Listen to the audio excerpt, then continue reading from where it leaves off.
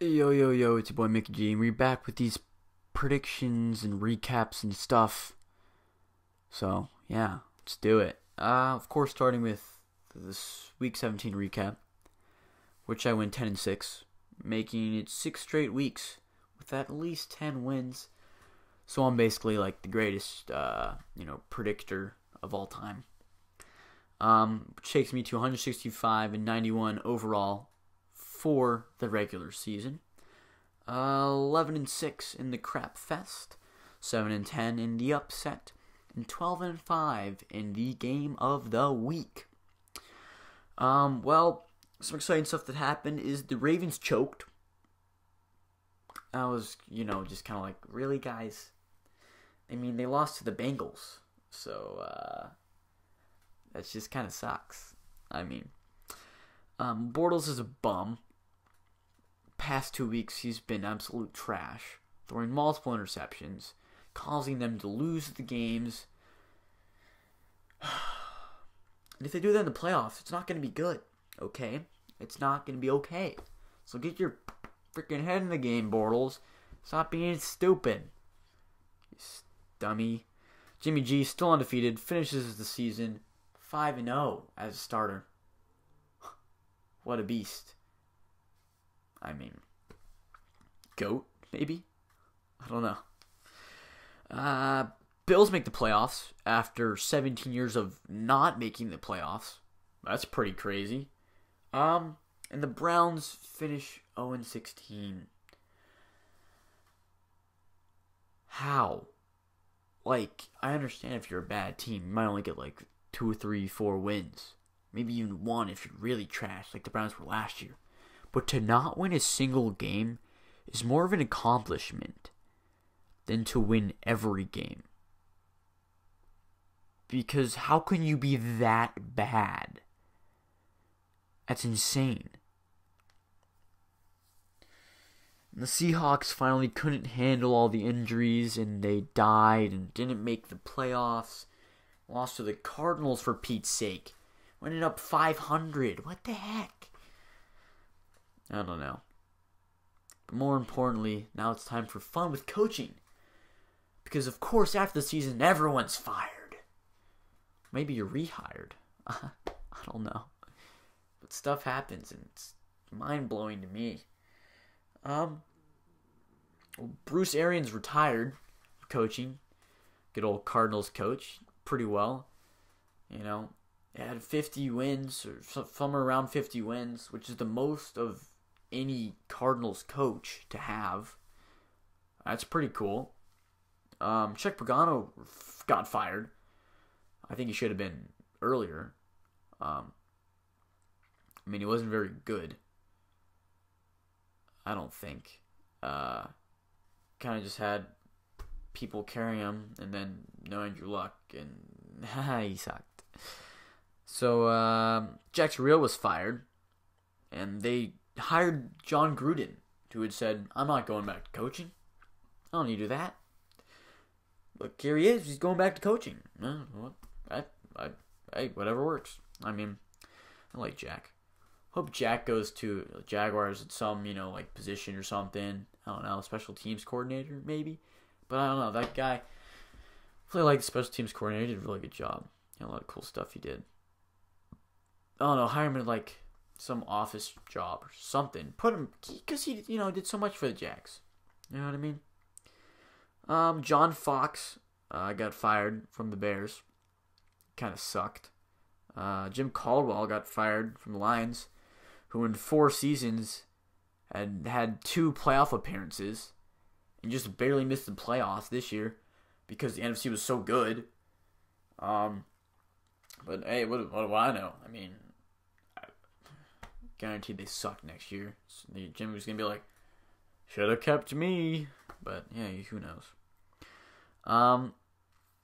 Hugh Jackson did not get fired, which is very confusing to me because he's gone 1-31 as the head coach of the Browns. Do we understand how bad that is? They're like, he's just getting started. Just gonna do better next year. Well, I mean, last year's like, we're not going 1-15 again. You didn't. You did worse, which was very hard to do. But once again, I'm not in charge of these things. So, hey, do you, man. And then Marvin Lewis got rehired until 2019. This is the guy who's like, I'm going to pursue other things after the season. That didn't happen. Didn't even get fired. He got rehired. Who saw that coming? What the heck? Alright, whatever. So that was fun. Coaching stuff is always strange. It's almost as exciting as the free agents frenzy, or whatever else that happens. So let's get into these playoff wildcard round predictions, baby. Starting off with Tennessee versus Kansas City. Tennessee beat the Jaguars 15-10 because they're stupid.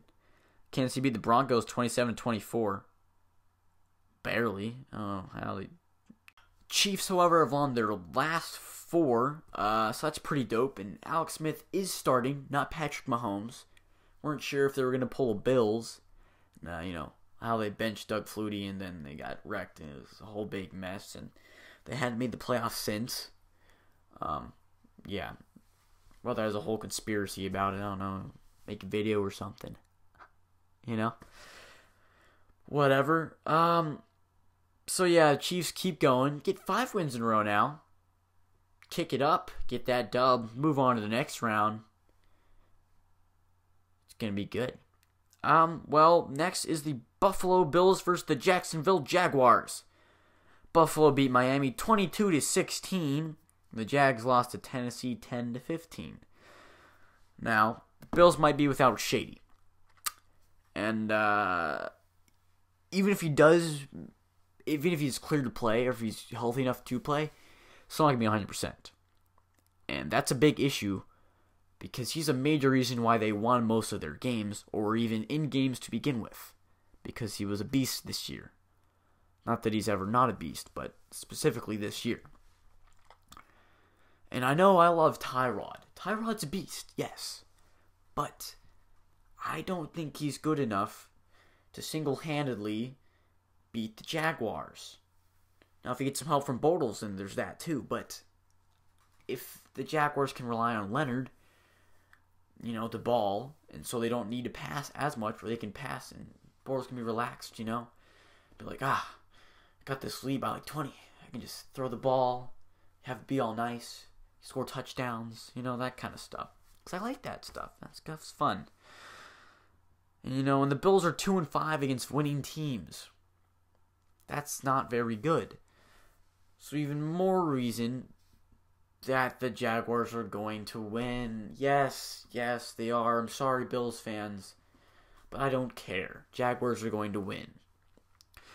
Atlanta versus the LA Rams. Atlanta beat Carolina 22-10. The Rams lost to the 49ers 13-34. Now, the reason they lost is because they rested their starters.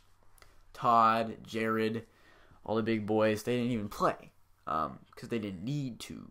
There was no need for them to play. They couldn't move up or down in the standings in any way.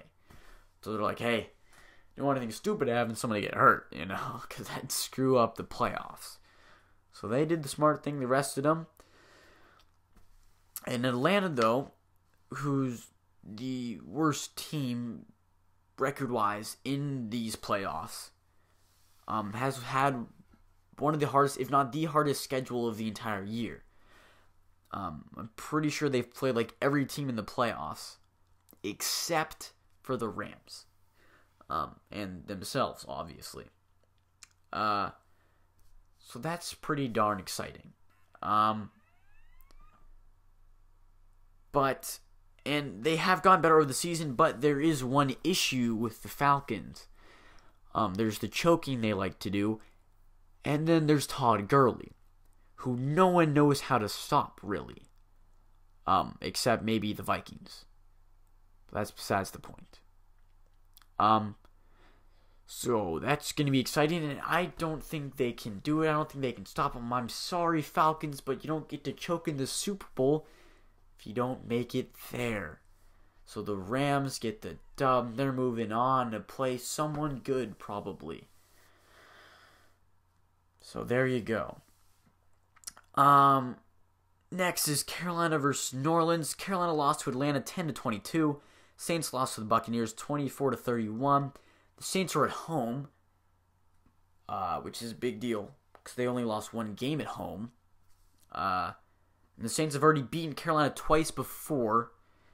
And Fig Newton, Cam Newton, Super Newton did not look very good last week against the Falcons, and neither did the rest of the offense, putting up only 10 points. And then there's Kamara. Alvin, my boy, Kamara. Kind of like Todd, no one knows how to stop him. Especially the Panthers, who have failed twice. So, therefore, Saints win, yada yada da, boom, ding dong. Now, before you turn off the computer or go watch something else, I'm going to tell you something. If you want to know my take on the whole entire regular season, I got some nice recaps for you, For example, if you want to learn about the AFC, click over here.